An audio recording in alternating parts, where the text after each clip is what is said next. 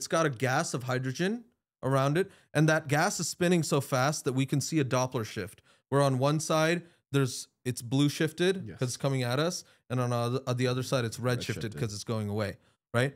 So what we want to do is resolve this gas cloud, okay? There's 2 steps. The first is to say, okay, all of the light, most of the light is coming from the star, right? Yeah. There's going to be some jitter because of the adaptive optics. Yes. When you have these control systems, you can eliminate low frequency noise, yes, but you're going to inject high frequency noise, yes, right? What you can do is you can capture that response map of a single star that's basically telling you how the instrument and this modal system that we have is responding to that jitter at every single point that the star is at. And what you do is you look at something called the H alpha emission line, okay? The H alpha emission line is because of quantum mechanics. Hydrogen has discrete levels, yes, right? And whenever the hydrogen atom goes from the n equals 3 to n equals 2 energy, it releases this red light that's right at 650 nanometers about. So I think 656 nanometers, okay?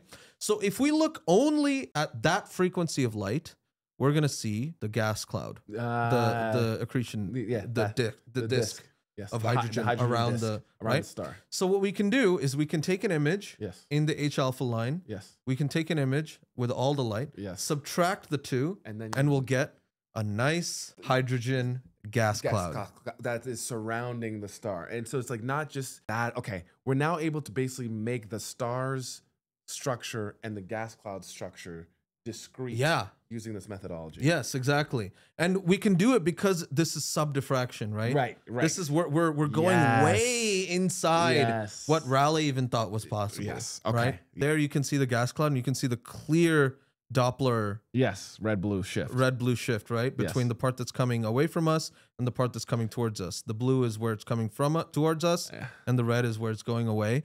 And you can even see the lopsidedness that you were talking about earlier in this too. This is unbelievable. So I think it's a new dawn of, like, you know, higher than Rayleigh resolution.